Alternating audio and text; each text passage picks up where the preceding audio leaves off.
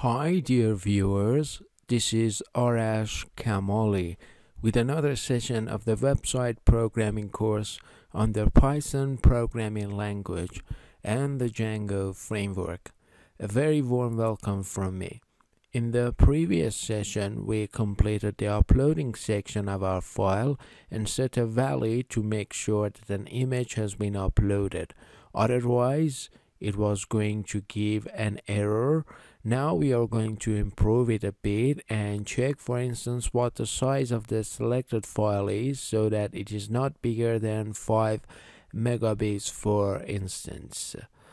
To do so, we write if request.myfile, or we can directly just say my file. Yep, like that. We say if my file dot size, that is less than, okay, let's say 5 million, that is 5 megabits, that is if less than, let's say 5 megabits. All right, what should it do? Let's see, submit the news. Otherwise, or else, what will happen? Let's see what will happen if the file is not less than 5 megabits. It will give an error. The error would be your file is bigger than 5 megabits. Your image is bigger than 5 megabits. So using my file.size, you check the size of your file. Now it is 5 million bits or 5 megabits. It would be 5 megabits. You can add any value that you want so that the user can only add a certain sized image and he will not be allowed to upload bigger ones.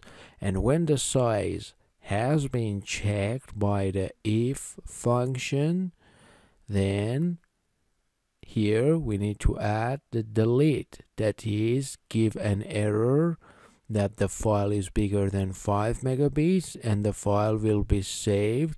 And when we have learned the deleting procedure so that we can delete the news and the image beside the news, then of course we will be able to add and delete the image of the file so that the file will be deleted by uploading a miscellaneous large file. Now I check my news app to see if there isn't problem with it. Okay, for instance, here I add an image. Well, that's it, and my news is added without any problems.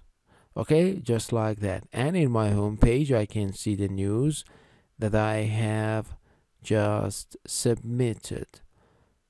Alright, so that's for the uploading section. We mentioned all the points, the type, the size of the files were important, and controlling of the files, and all of them were analyzed one by one.